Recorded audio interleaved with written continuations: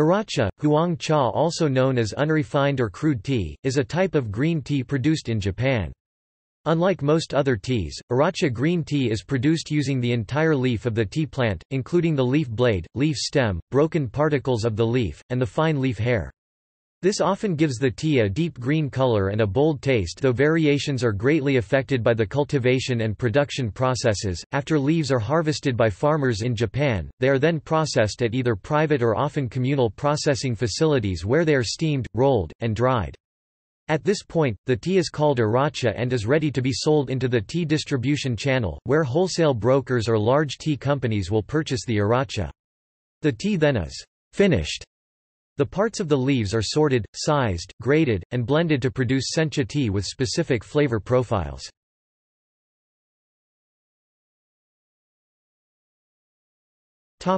See also: